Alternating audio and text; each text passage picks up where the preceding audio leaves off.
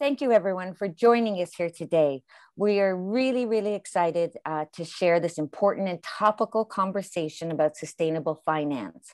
In the spirit of multi-stakeholder collaborations, we are so very pleased to present this unique opportunity to learn more about key strategies from subject matter experts about how to finance your decarbonization projects at a preferred rate of cost of capital. This event is brought to you by Artemis Project, that is a collective of women-owned businesses in the mining and metals industry who deliver practical solutions that drive greater UN SDG contributions. Our interest in today's sessions is providing Canadian mining companies insight into the rapidly evolving world of sustainable finance. Today, we are so very pleased to welcome our friends from ENERPO Research Center in St. Petersburg, European University, Société Générale, headquartered in Paris, and OCEAN Precious Metals, headquartered in Paris with an operational office in Canada. Together, we unite visions championing the development of green financial instruments as a vehicle to make genuine change in mining and metals and advance energy efficiencies and the low carbon economy. Once again, thank you for joining us today. We know you'll be very excited at the content and the insights that are being shared. And without any further ado, I now hand it over to our moderator for today's sessions. Anna, over to you. Thank you very much, Heather. And again, welcome to this webinar. And we're welcoming our partners and all our participants and attendees. And it's a good morning, good afternoon, and dobry dzień. So we have a multi-language participation from different countries. So as a start, it will be nice if our participants can just add to their name the location or a city that they are tuning in from, so we can see how many locations we have. It's very diverse audience that we have today. And we're very happy that we're partnering with Energy Policy Research Center of European University at St. Petersburg. And that ENERPO Research Center is a think tank with a very strong focus on sustainable finance and renewable energy, ESG policies. So ENERPO is also developing training and educational programs for industry participants and financial institutions.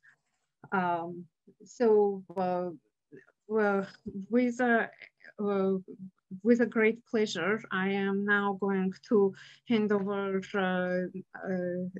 the next 25-30 minutes of our airtime to Maxim Titov and Olga Teplova. So Maxim is the Executive Director of the ENERPO Research Center from 2016. His strong leadership is in sustainable finance, climate finance, and he worked with the International Finance Corporation of World Bank in different regions like Middle East, North Africa, and Eastern Europe. He is a graduate of the State St. Petersburg University in law, and also has certificates from the Cambridge University and INSEAD. So over to you, Maxim, and we're welcoming Maxim and Olga. Thank you, Anna, for this kind introduction. It's a pleasure to be here with you today, and we are I would say, trying to make a bridge between Russia and Canada today. And given the Russian chairmanship in the Arctic Council, I think it's a very timely moment because under the Russian presidency, I read in the official documents that a lot of attention will be devoted to sustainability in the Arctic. So we are now discussing the mining industry and sustainable finance. I think it's a very, very important topic. So let me share with you our slides. And I will start from describing what we do. As Anna just said, our three key pillars at the European University in our research about energy policy and international relations. First, we look at energy politics and how it is evolving over time since 2015, the establishment of our research center. Second priority for us is sustainable energy, climate change, and sustainable development. By the way, I like how it sounds in French, développement durable. This is completely different from the English version and more poetic, I would say. And the third pillar for our research center is sustainable finance.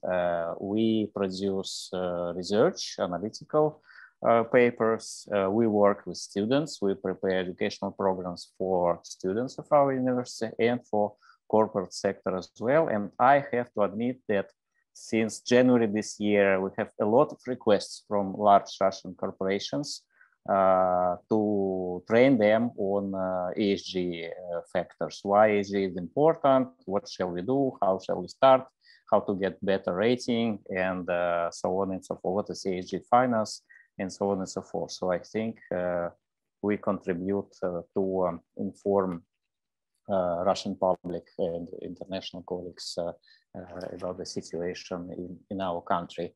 This is two examples of our recent research. I would say it's two our flagship research papers. One, which is green, which is called Responsible Finance Practices in Russian Banking Industry. We did it last year in 2020. Together with Worldwide Fund Russia and Analytical Center of the Russian Rating Agency.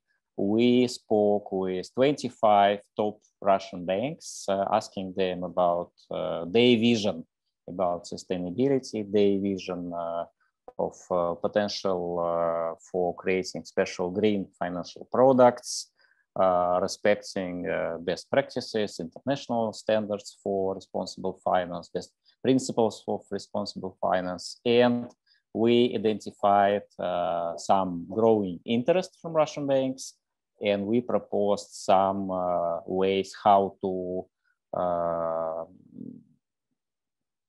raise awareness among other banks and help them to become greener and help them to launch special green financial products. And the second document that you see on the left part of the screen is our adaptation in Russia for the Russian market of the TCFD, Standards for Task Force for Climate-Related Financial Disclosure, the standards adopted by G20, and Russian companies, especially mining companies and energy companies that are publicly listed in Europe, in London in particular, they are now having a lot of requests from international investors asking them to disclose information according to TCFD standards. That's why Russian companies are interested to learn more how to prepare for such a disclosure and what exactly are best practices of such a disclosure. And this year, we also completed a series of specific dedicated webinars about TCFD disclosure at the Moscow Stock Exchange. So we selected 6 different industries and prepare some guidelines, and maybe Olga later can elaborate a little bit more about it. And coming to TCFD agenda from the previous slide, from our Russian adaptation of this document, this is the framework for TCFD, which is based on 4 key milestones, I would say: governance, strategy, risk management, and metrics and targets. So the task force that were working on the standards, they explained to us that when the company has to assess potential impact of climate change on its business, on assets of the company, they have to address all four key issues together to make it systemic approach of introducing TCFD standards for their operations. Governance means that companies setting very precisely roles, distributing roles, who is responsible for what. It's important that at the board level, at the management level, you have a special committee or special person responsible for managing climate risks and climate opportunities. In terms of the strategy, company has to identify risks and opportunities and identify such risks and opportunities given different time horizons, like short-term planning or long-term, medium time planning, and explain in the document how these impact strategic and financial planning. The third part, which is risk management, under this part, the company has to prepare a process of managing identified risks and opportunities, include this in the current risk management framework, and here climate risks are becoming part of the general approach to risk management. And finally, metrics and targets. Company has to explain how precisely climate change will potentially impact its operations, business, and assets, and exposure to risks is measured. Targets should be set, and the company has to explain how it will see the progress and track this progress over time.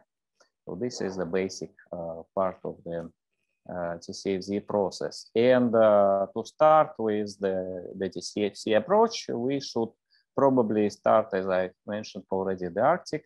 We should start from physical risks, as later we will elaborate about other types of risks like transition risk. And the climate change, climate-related physical risks in the Arctic is underestimated, at least what we see currently in Russia. The perception is slightly changing, but still Arctic is perceived as something far from us, not in my backyard, and we don't really know what is happening, except companies that are doing business there. Companies, especially mining sector, oil and gas sector, which is already affected by different climate-related physical risks. And to be more precise, here you see three types.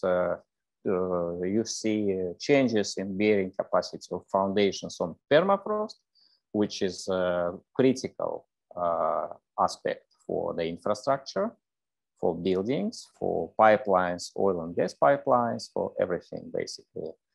And on the right side, you see a reduced operational lifespan of winter roads. And we spoke already with some mining companies that are preparing exploration of some resources, natural resources in the Arctic.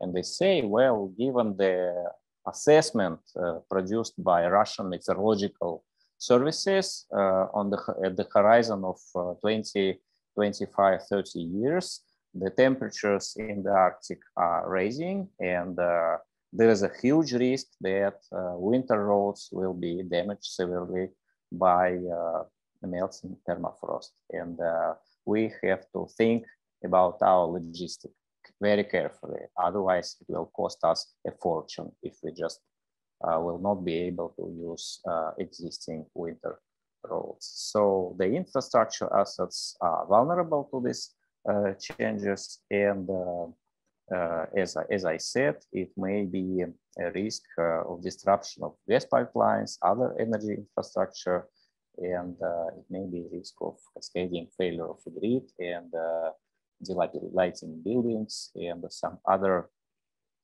critical issues. So here I think I can pass the microphone to Olga. Thanks. Thanks, Maxim. And please, next slide. Yeah, okay, thank you. So in my part, in next, I would say 15 minutes, I will try to walk you through the main lessons learned and basically what we realized and what conclusions we made during these projects. And I would like to focus on this particular slide and to zoom into transition risk, because when we are talking about the mining sector, we should not only consider let's say direct emissions associated with mining, transportation or production processes, but what is also important is the scope 3, because nowadays rising expectations about these disclosures, scope 3 disclosures, they force producers to report their own emissions. And for mining sector, it is especially important because they are the upstream element, for many other sectors like automobile, producer of material, building sectors, and so on and so forth. There was a research that was released by CDP, and according to this research, the upstream side of supply chain, mining is included into this part. I would say that these sectors with the lowest ratio of supply chain emissions to direct emissions, they really I would say worry about their scope 3 emissions, because these sectors, they contain large concentrations of the total emissions of the respective supply chains, and therefore the quality of disclosures and I would say emission reductions efforts on of this sector and of other sectors depend to the greater extent on mining, and also on oil and gas, and on electric utility sector. So that's important to keep in mind, that mining sector is the first element of the long supply chain. And if we are continuing with this slide, that TCFD is not only about risks, like physical and transition risks, but it's also about opportunities. And as you can see, the green icons, they basically explain what are the main opportunities that mining sector can use. It might be let's say production of the new metal. It might be deployment of the renewable energy. Resource efficiency definitely is part of the sustainability solutions almost for every sector. And we can also talk about recycling, but here I think it's worth noting that mainly recycling steel and aluminium scrap, it provides solution for the CO2 reductions. As for some other metal scrap as a solution to environmental problem, I would say it's not that straightforward based on the research and based on the production processes of these metals. Next slide, please. So I have already mentioned that TCFD is not only about transition risk, but definitely when we are talking about the energy transition, we have to bear in mind quite a long list of opportunities. And since energy transition begins with mining, definitely many producers, metal producers, they will have an edge over other, I would say, sectors. And what is important is that, for instance, the Russian gold miner Polymetal realized that TCFD and climate change is not only about risks, but it's also about opportunity. And they decided to explore for copper in Russia in order to diversify their current resource base and their current business model. They are looking for greater exposure to a commodity because of the rising demand and because of all the trends associated with the energy transition. And definitely highest level of demand and the optimism about these sectors comes from US and China that support a shift to cleaner forms of energy. And another successful story is lithium story. And if we will look at their report, for instance, of Lazard, we will see that lithium-ion technologies, they will remain dominant. And at the moment, they represent approximately 90% of the market. And what is also important is that it's the least costly option among others. And given this intermittent nature of main renewable sources, definitely storage technologies and metals that will be used to produce these technologies, they are of paramount importance in general. And next slide, please. On the next slide, you can see, I would say, a list of different risks that are associated with the metals and mining sector. We have mentioned some opportunities. Maybe it's also worth mentioning a couple of other transition risks. For instance, at the moment, carbon border adjustment mechanism is quite a hot issue, and European Union, in order to reduce carbon leakage and protect European companies from foreign competition in countries with lax carbon regulation, they decided just to introduce this type of mechanism. And based on public consultations on this CBAM or carbon border adjustment mechanism, the tax will be imposed at first on electricity, steel, bulk chemicals, fertilizers, and as we can see, steel is already in the list, and during the upcoming periods, more and more, I would say, producers will be added to this list. And maybe a few words more about the physical risk. Maxim has already mentioned the melting permafrost, but some other risks like extreme weather events, including rain, floods, wildfires, and also heat waves. They might significantly, I would say, distort the operational stage of the mining companies, and this risk affect the whole supply chain. So basically, damages might arise at mines and at production sites, but also might affect shipping and transportation. Yeah, so fishing of finished goods. Sorry, and next slide. On the next slide, you can see an example of Evraz. We really think that it's one of the best examples among Russian companies. Why it is so, why we do believe that this example is so good, is because they base their TCFD analysis on 3 scenarios. And I would say it's some kind of golden rule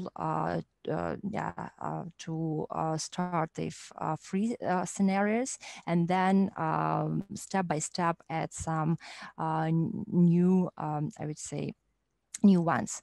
And what is important is that this company is disclosing assumptions, and it's not just a black box, but they are really trying to shed the light on what is inside and how they create these scenarios and what variables are added. And in order to explain it to the broader public, the company is using a socioeconomic narrative just to provide the content. Next slide, please. What we have learned over our projects, I would say that many companies, even if they want to integrate TCFD, sometimes they really don't know how to organize the whole process. And therefore, we do believe that this problem that we call lost in translation problem might be solved if all the information flows are clearly defined and let's say in place board of directors, departments that are directly dealing the sustainability issues can understand how the information is flowing, like inside the company, who is responsible for what, and what kind of tools, mechanisms are existing in order to, let's say, discuss the problem. Because TCFD, it's like in the climate issues, they are quite complex and they are required to involve different stakeholders, both internal and external. And for this purpose, there is a need to understand how to deliver the information from one, let's say, decision center to another one, and how to reconcile their objectives. That's like of paramount importance. Another, I would say, problem that fall into the category of lost in translation is that climate risk might be a very scientific problem that is not clear how to address it, how to address this issue for people who are not aware of these scientific climate issues. And for this reason, there is a need to translate, I would say, climate parameters into financial terms, because definitely banks, pension funds, different institutional investors, they are now the users of TCFD reports. And in order to expedite the process of TCFD penetration, in order to improve the quality of reports, definitely this link between climate parameters and financial parameters has to be established. Next slide. And on the next slide, you can see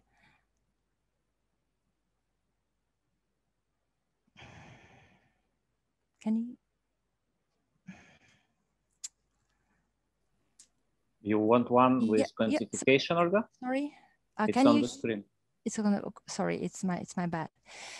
Yeah, I want the one with quantification, and on this slide, you can see what I mean by this lost in translation, and that there is a need to translate climate terms into financial terms.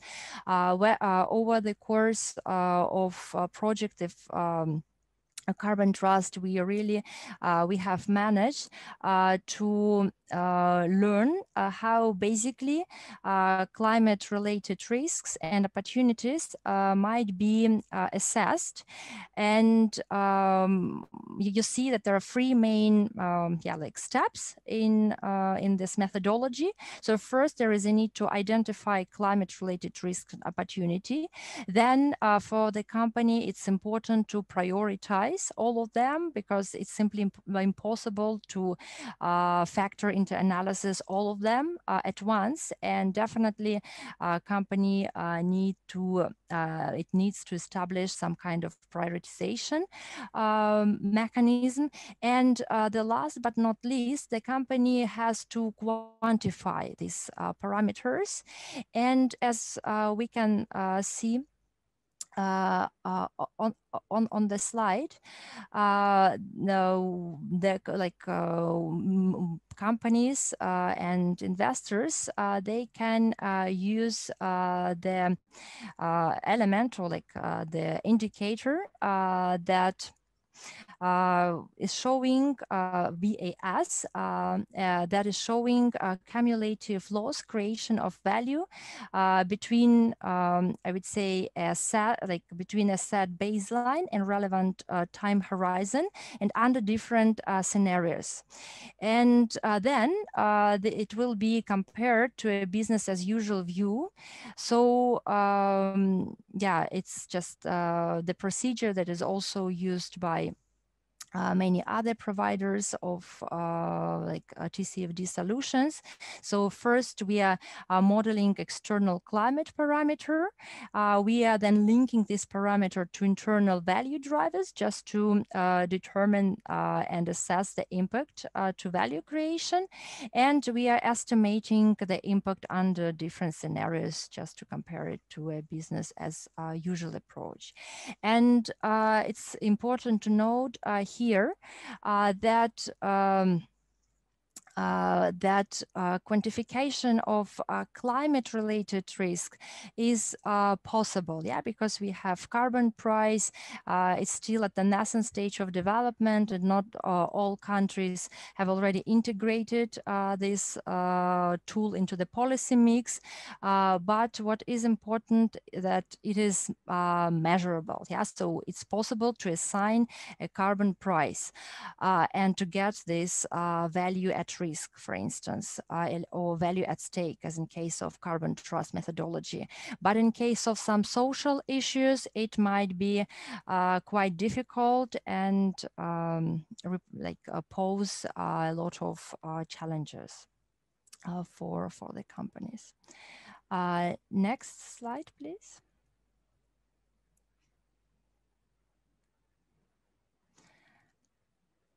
On the next slide, you can see that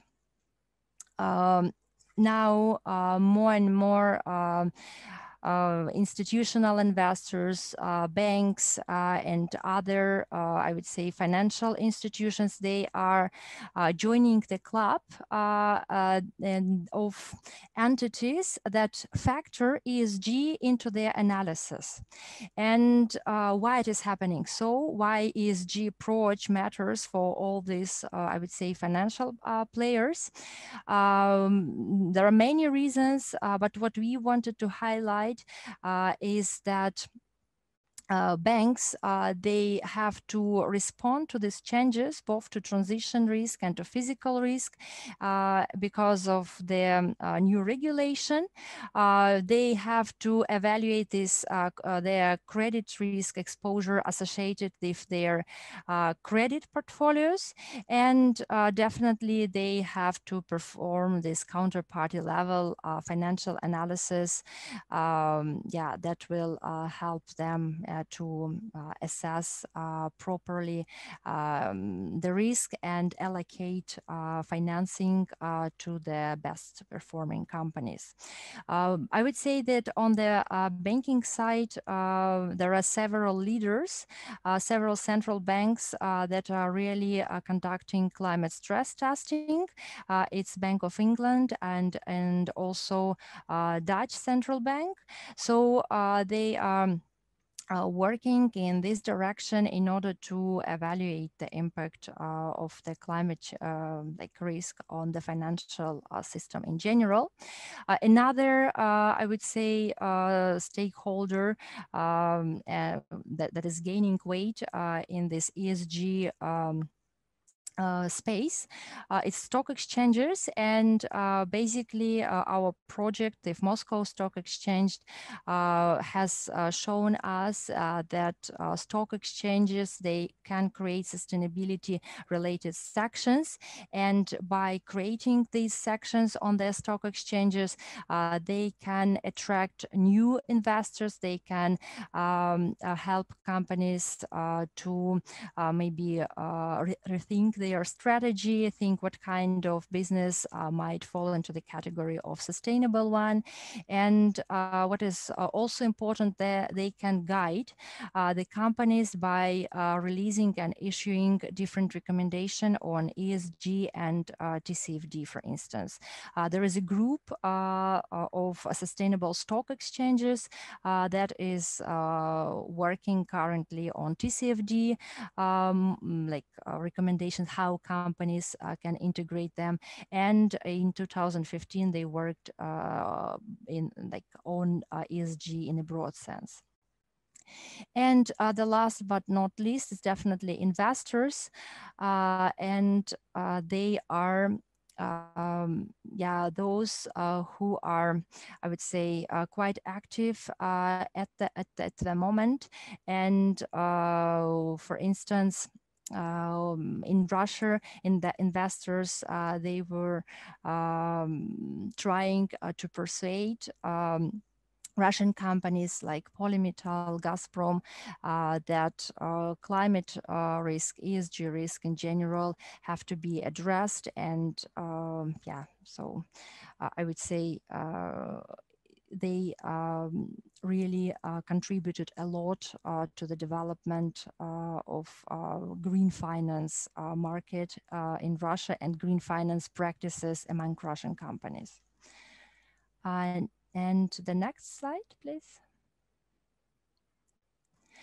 That's the last one. So I will try to finalize. And on this slide, you can see that different financial institutions try to integrate ESG factors into analysis by different strategies.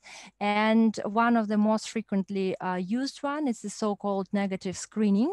It's an approach that helps, to exclude specific classes of assets. It might be also like companies, sectors, and countries that, let's say, breach some norms or standards, or let's say contribute to the climate change. The best possible example might be banks that are restricting fossil fuel lending to oil sands, and to Arctic drilling. You can follow the link on the slide. But that's okay. This strategy helps to avoid ESG risk, but the overwhelming majority of companies, they are interested in managing this like positive ESG output and input. And for this purpose, other strategies might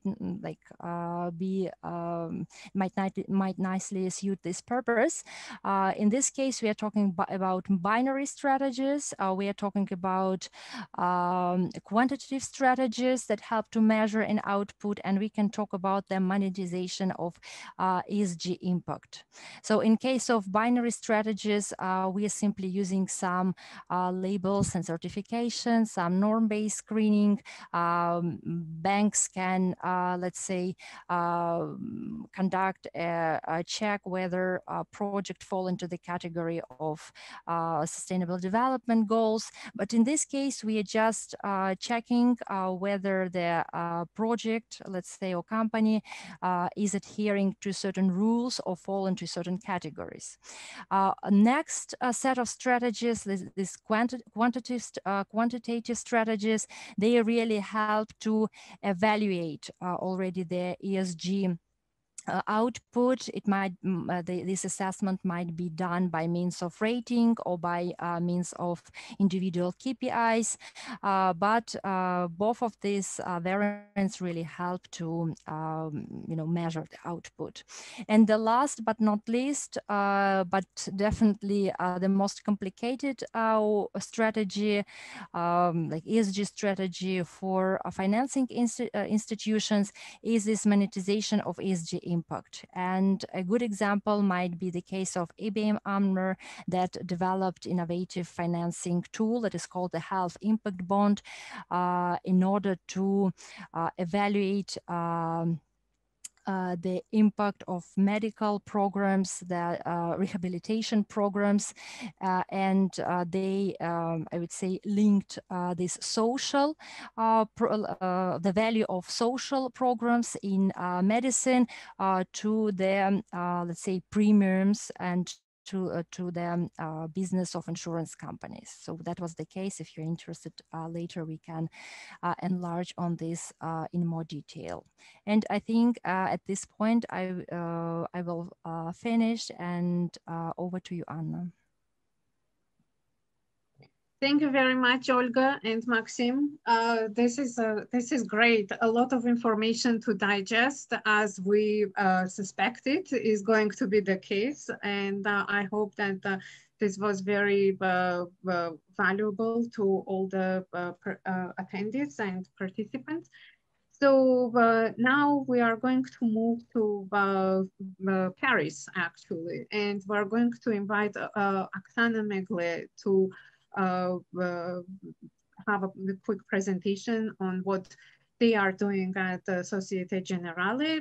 So Oksana is leading the business development team for mining metals and extractive industries. And she's working with Societe Generale for 14 years. And she's leading the mining and metals division business development team from 2018. In that position, they were able to introduce those first-in-kind green finances, green project financing instruments to different mining companies.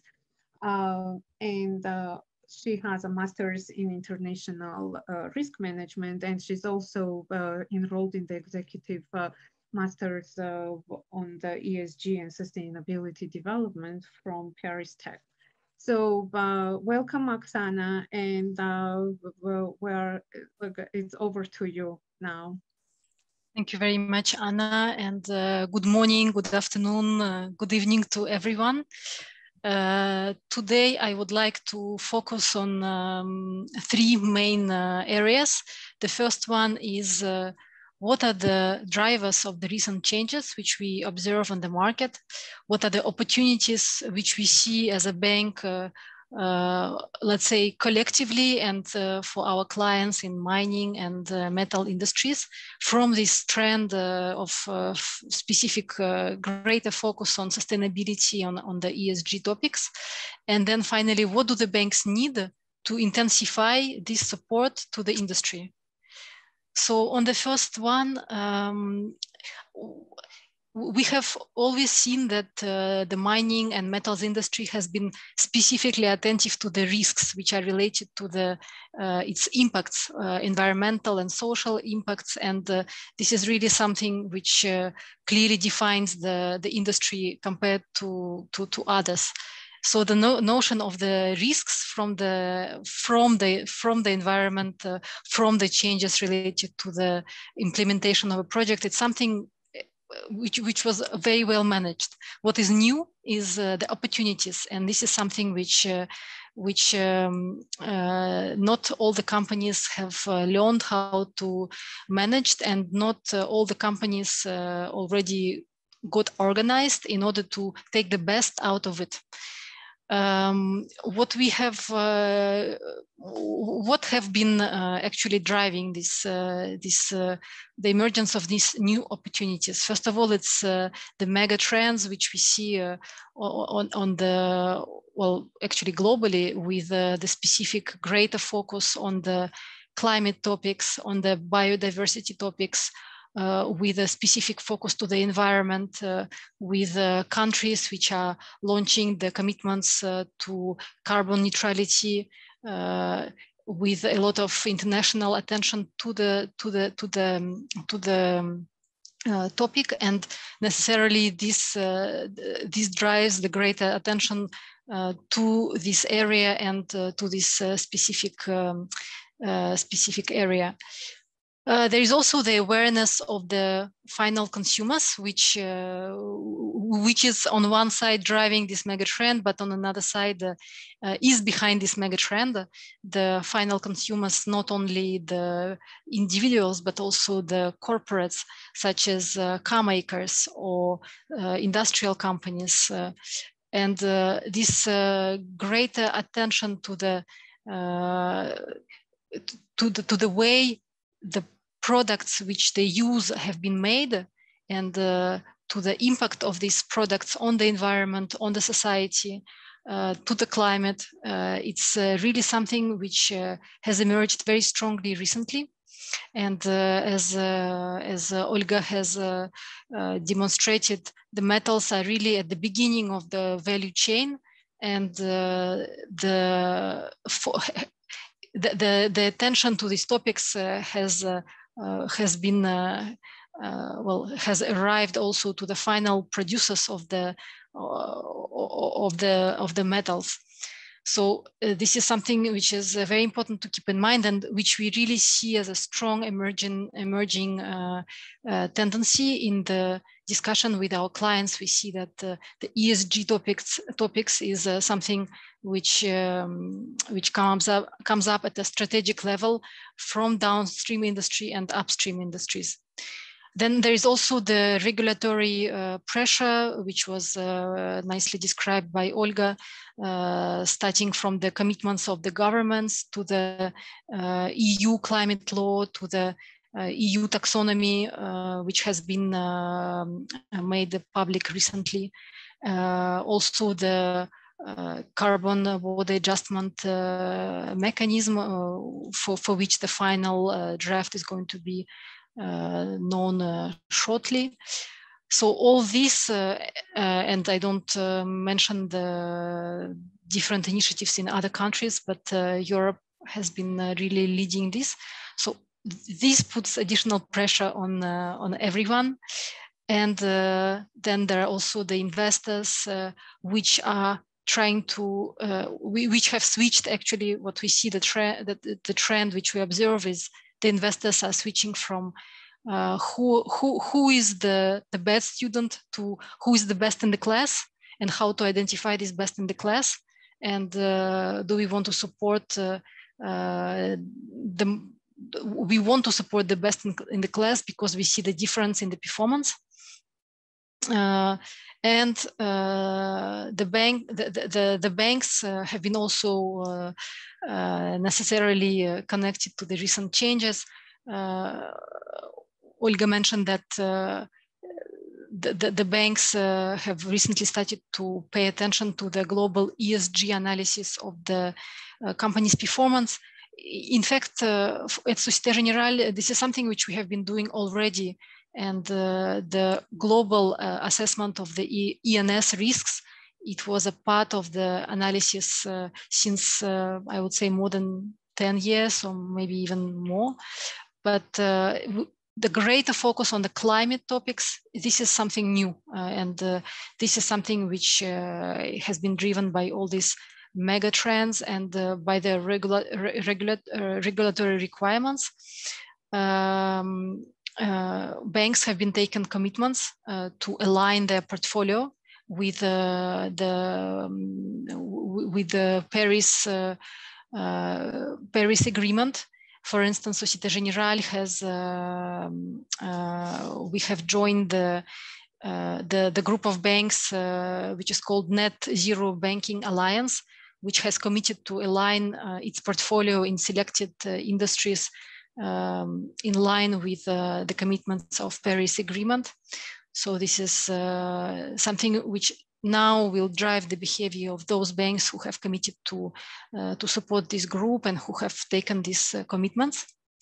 In another recent example from the banking industry is a newly formed group on the climate aligned finance, in particular in the steel, and Société Générale has been co-leading this group, where the group, there are 6 banks in the working group, together with the industry and with some think tanks. RMI, Rocky Mountain Institute, have joined the forces in order to work on the definition of the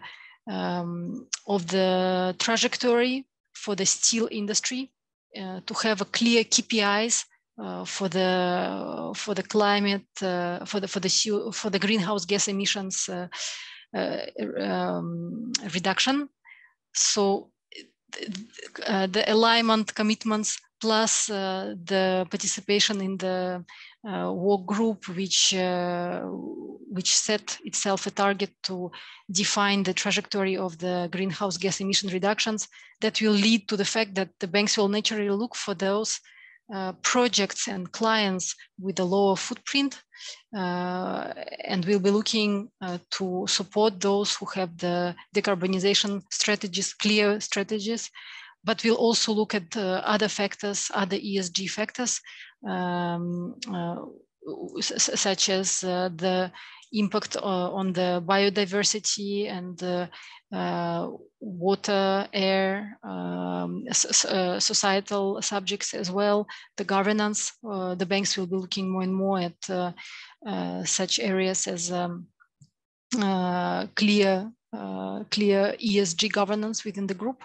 So all this is driving the emergence of new opportunities for the mining and metals companies, because the financial institutions will be looking to support such projects. And how has it been materialized, these new opportunities? It's, well, on one side, there are several things. The first one, I would say that this is everything related to the sustainability and green financing, any form of sustainability linked loans and green loans. And there are also bonds, where the banks play an important role in being a link between the investors and the corporates. But on the financing side, the sustainability linked loans and green loans have been really growing rapidly. The volume of these transactions have been more than doubling between 2020 and even the beginning of the year. We see that there is really big appetite for this type of transactions from various industries, but it's a strong trend in metals and mining. We see, for instance, well, on Société Générale side, we have been ourselves leading a conversion of Metallo Invest facility into a sustainability linked loan at the end of December. We have been working together with Polymetal on the 2019 sustainability linked loan, which was linked to ENS KPIs. We have been also working with Polymetal on the first green loan. So it's really a strong trend, and not only in Europe. Now we see that there are other continents which pick up this trend. There have been recently transactions for a large gold company in the US. We see that there are certain transactions in Asia as well. So it's picking up everywhere. Another trend, another opportunity which arises, it's great availability of funds for financing of the projects related to decarbonization, which is well, actually, it's a topic which is relevant for any metal producing company because the climate is such a big elephant in the room. We see that Polymetal, for example, in terms of their decarbonization strategy, which was financed through the green loan, the topics which they have selected, it was the replacement of the vehicles by the electric vehicles, greater electrification, the programs which were related to the renewable energy, and this is a trend which can be replicated in many companies will recognize their own policies and own strategies. We also see such projects in the steel industry and aluminium industry. And we see, for instance, Société Générale has been appointed as a financial advisor for the first fossil-free steel project in Europe, which is called H2 Green Steel. It's a project which will combine the construction of an electrolyzer with the steel mill, so fossil-free steel mill. And the topic of the decarbonization is on top of the agendas of metal producers. So how can we capitalize on that? What can the industry do to support, to help the banks to support such initiatives is first of all mentioned, described very nicely by Olga, to have a clear communication, to collect the information internally, to identify who has the information, to assess it internally, what has been already done, what's currently being done, what can you present to the market, work with, well, if needed, with appropriate consultants in order to communicate clearly what is already being done. Because really we see that our clients, we discuss with them, they say, but we do all these things internally, we just don't communicate on them. But because you don't communicate on them, it can penalize you, because the ESG rating agencies who might be giving the unsolicited rating, they are looking at these reports which the company has based on the public information. If it's not complete, then the score will be lower than a peer, even though the company does everything what's required and goes beyond that.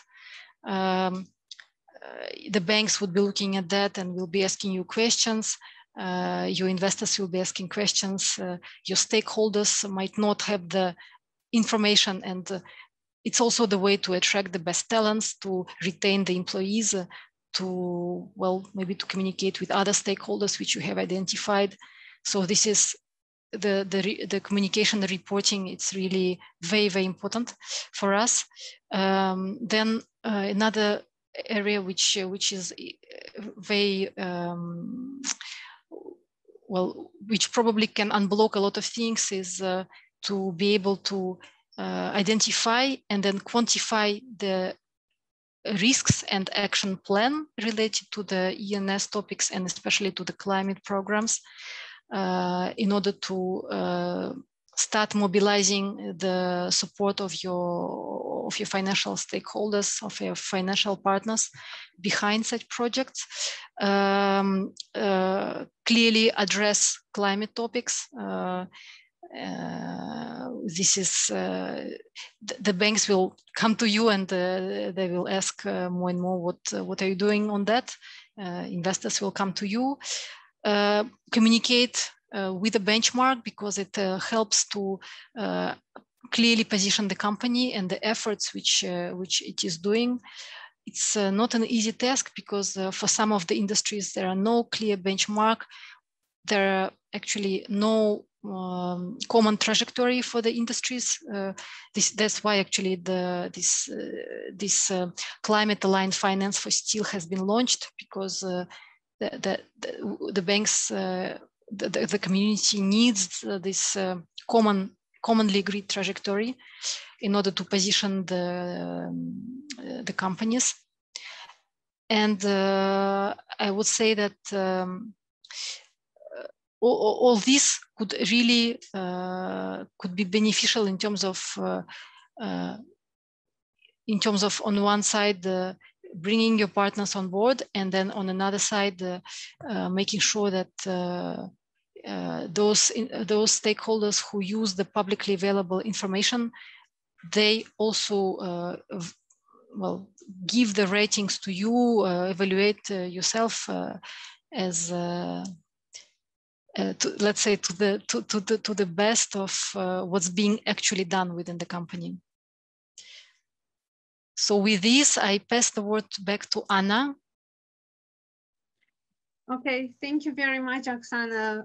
Another great insight and great perspective from a banking perspective, and from the bank that is already doing all these green finance and sustainability linked financial activities.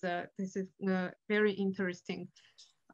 So now, at this time, we are going to have a small panel discussion about 30 minutes. And at this point, I will invite all our speakers and Miranda Verstyuk to join and maybe like activate your cameras so we can see you.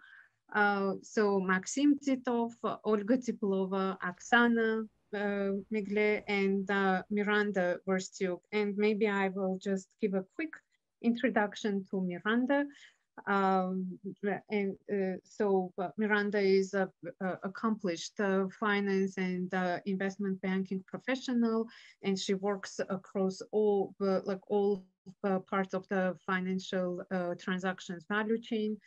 And her thought leadership and expertise in industry challenges like ESG requirements, working with local governments and indigenous communities is very valuable and sought after. And so she's right now leading the corporate development team for the OCIM Precious Metals Private Family Investment institution. And we're just going to start the panel discussion. And the first question I will address to Maxim. So I was even like from our offline discussions, I was very interested when you mentioned about the Arctic Council, and I was wondering, so how you see the collaboration between Russia and Canada, especially from the perspective of working and living with indigenous communities. That will be interesting to hear from you, Maxim. Well, from my professional experience, I was studying some public reports of big Russian oil and gas companies, in particular Novatek, Yamal LNG project, and such companies. They pay a lot of attention to IFC performance standards, namely the standard about indigenous peoples, and they describe in details the process of communicating with indigenous population and what the company is doing in order to engage indigenous populations when they start some exploration and mining and some other activities in the Arctic zone. And so this was one observation, that companies that are working with international investment communities, they are under the pressure to go much beyond the national legislation. They have to comply with IFC, in particular with IFC performance standards, which has more recommendations and more advices on how to establish the dialogue with indigenous peoples in particular. And the second point is, when I attended conference of parties, the UN conference on climate change, I visited it twice in Bonn and in Katowice, COP23 and COP24. I saw the delegation from indigenous peoples of Russia was very active there. They came with the music, with traditional costumes. They get a lot of attention from the general public, from the media, and they can talk and they can express their experience of working in this changing climate, changing conditions. And I think if they have more contacts, indigenous populations from different continents, they can do more. They can get even more attention from political leaders, from big companies, from business community, and from the climate community. From one side, from another side, companies that are working in the Arctic zone, they also have to learn experience of their peers. If Novatec did something well, did some recognition for this, why Canadian companies will ignore this experience, and vice versa? We should probably study the experience of Canadian companies in terms of respecting rights of indigenous populations and apply some best practices for Russian companies. Okay, no, thank you very much. I think like before asking a next question to Olga, I am going to just run a poll and see, just 1 second.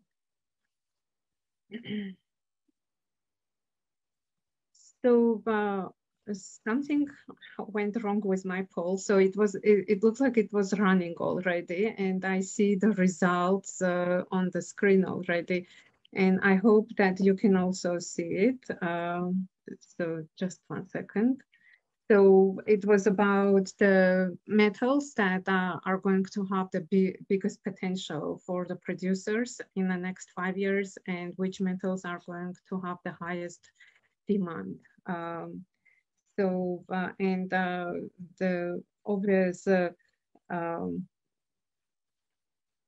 winner is copper, interestingly enough, and then the next is lithium and then nickel. That's interesting.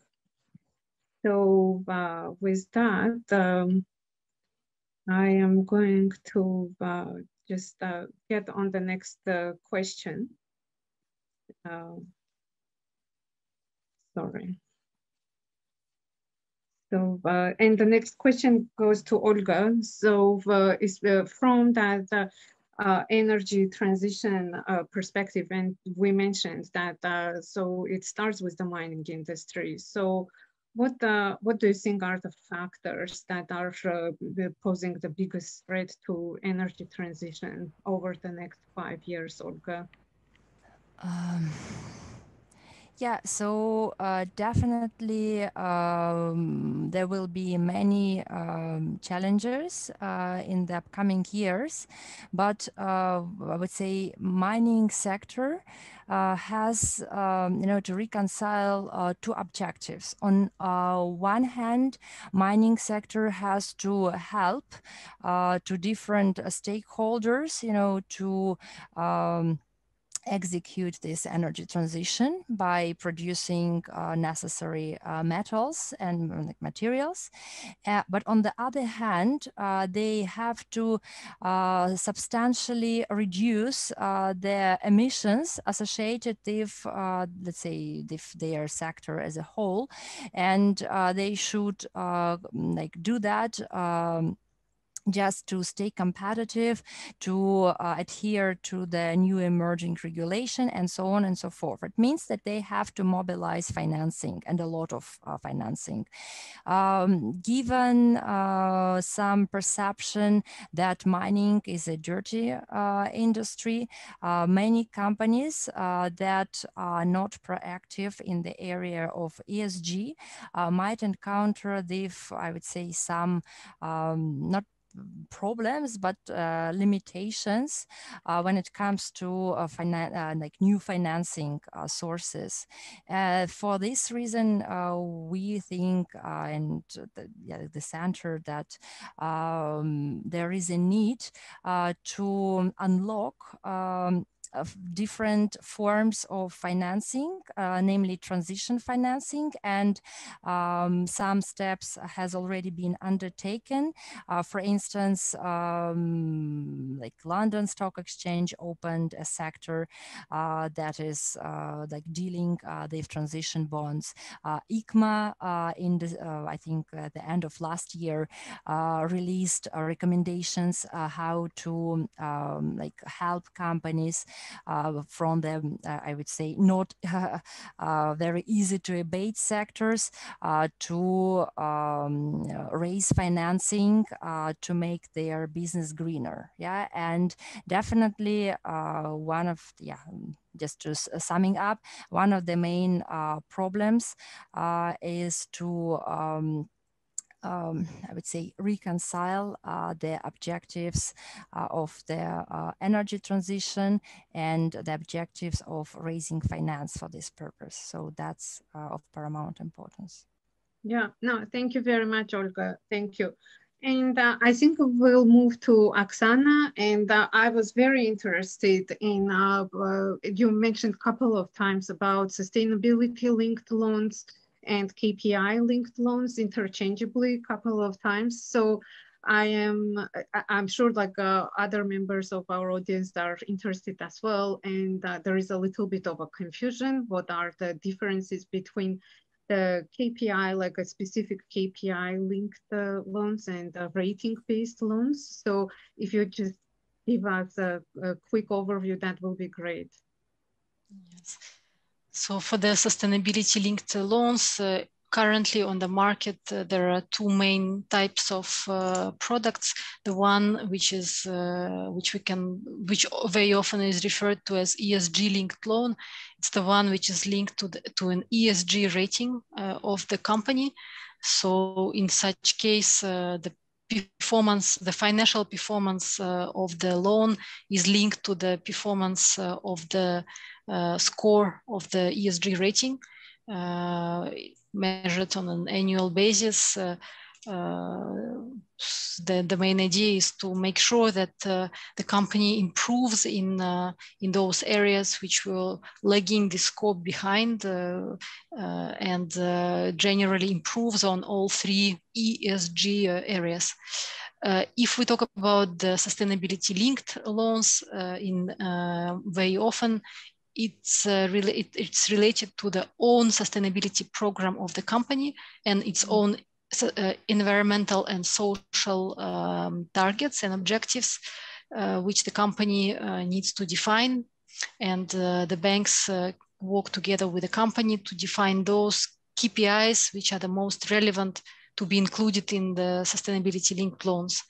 Very often we see that there is a climate KPI. It's almost like a must to have one of the KPIs in one form or another related to the climate area.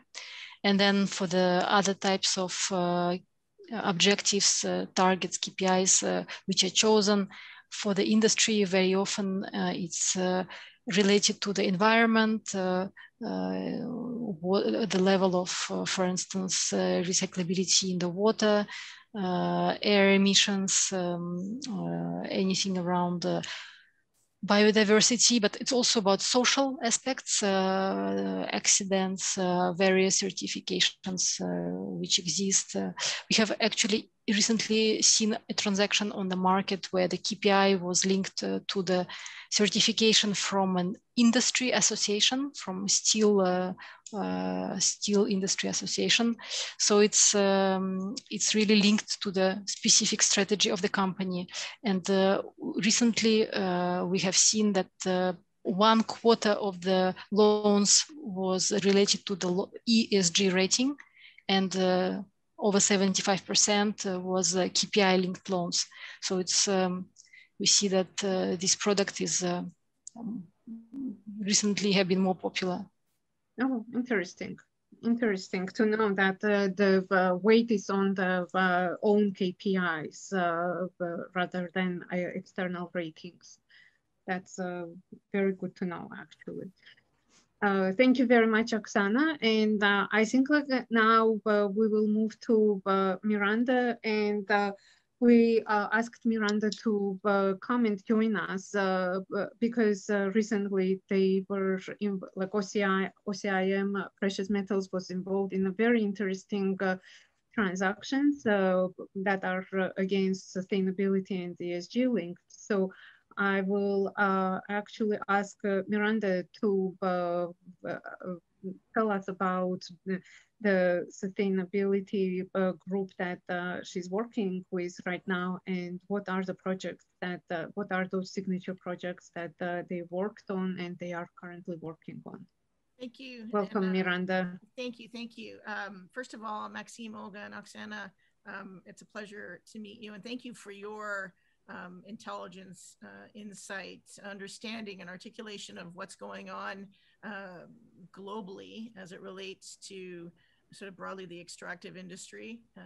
Certainly there's, when I started 27 years ago, it was a very different place and the evolution that we've seen, you know, whether it's incrementally or in leaps and bounds, sometimes is quite amazing. And the transformation in the industry, because I think 25 years ago, we wouldn't be sitting here talking about biodiversity and climate change and impact and sustainability linked loans. I mean, it was a very different world.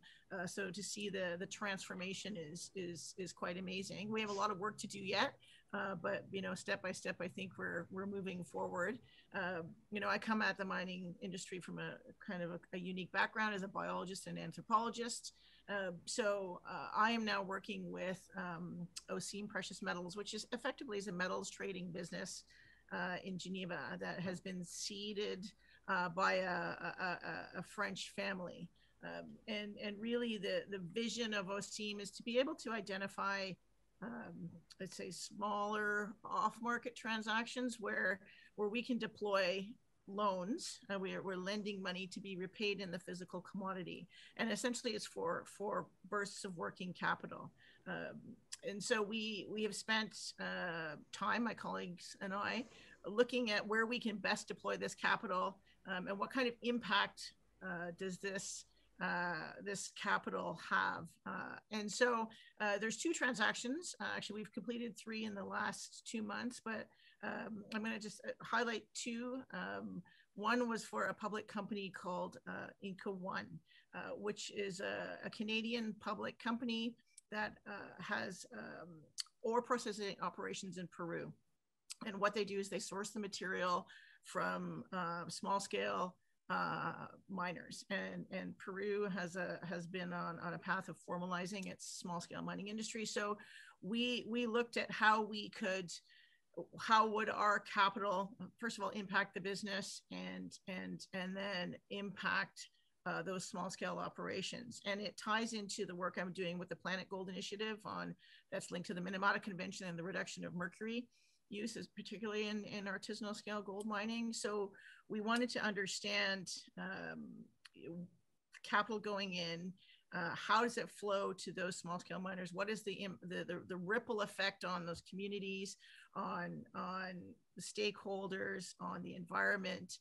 So, you know, through the process of our due diligence, we could see how we would transform not only the business, but people's lives.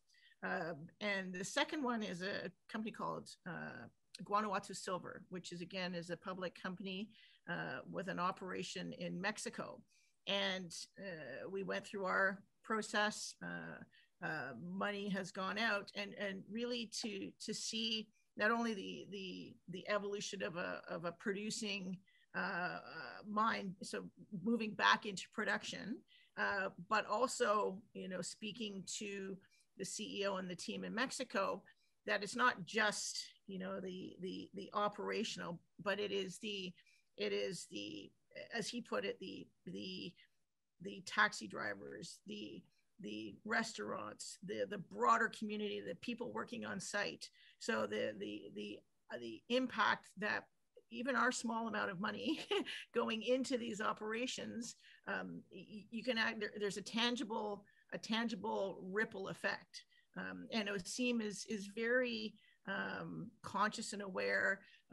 If you speak to our principal about, initially the Millennium Development Goals and now the 17 SDGs, and you look at, ICMM's research that mining has an impact on every single one of those SDGs. And so for us as a small lending group, how can we have impact? And then, I mean, that ties into the sort of broader sustainability discussion. So for us,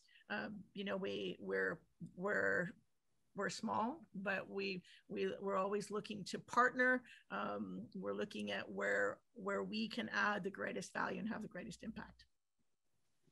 Yeah, no, thank you very much, Miranda. That's great. And I have one more question to you, actually, especially because it's a relatively new concept of integrating ESG in a mining in terms of monetizing and in terms of putting some tangible result next to it.